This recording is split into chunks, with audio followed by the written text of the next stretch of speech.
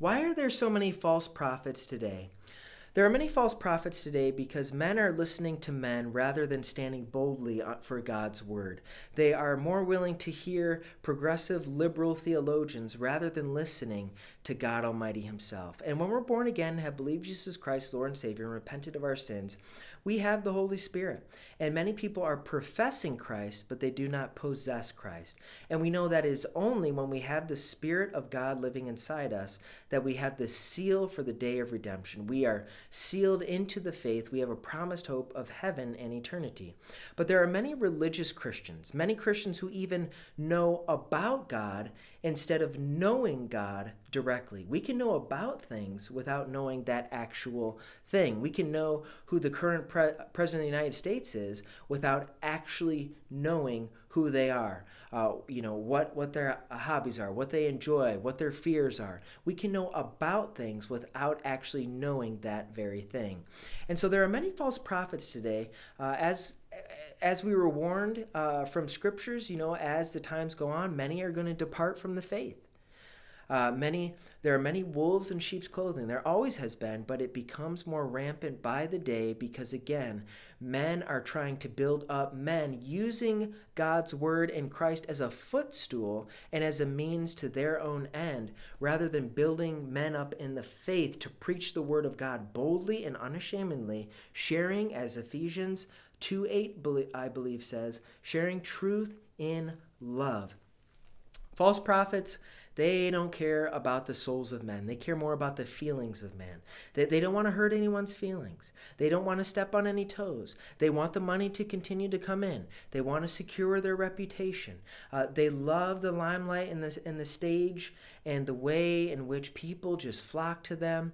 People say, oh, that was such a good message. But we aren't concerned about good messages. We're concerned about the souls of men. And those who preach boldly from the pulpits are those who care more about the soul of man than the feelings of man.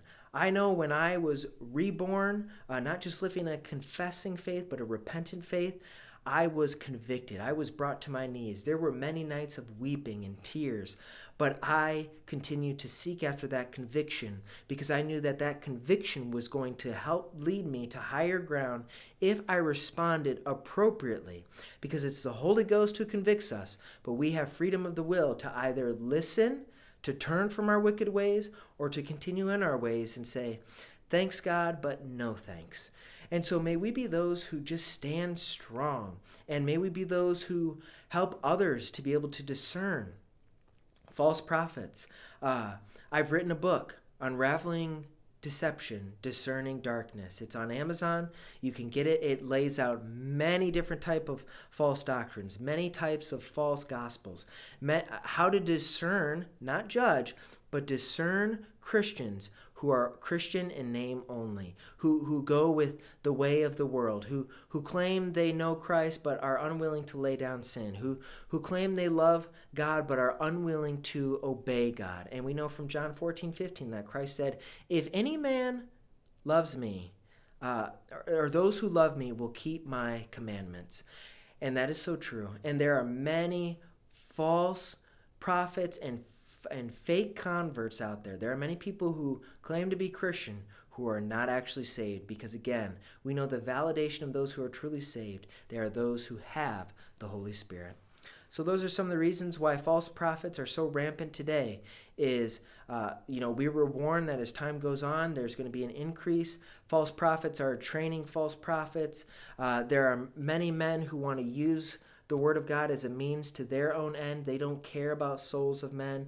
They love just what Christianity can do as a profession for them, rather than understanding that true preaching is a passion. It is a desire for God's Spirit to move, to speak boldly the things of God, to stand boldly on the word of God, and to speak what is truthful, edifying, and builds up and reproves, because that is what the word of God is meant for. We know that from 2 Timothy. And God desires to do a miraculous thing. And may we just be those who are willing to discern false prophets and then willing to expose them as well. Because we don't want other people whom we love to sit under false teaching that is ultimately not the full truth and is leading people to hell.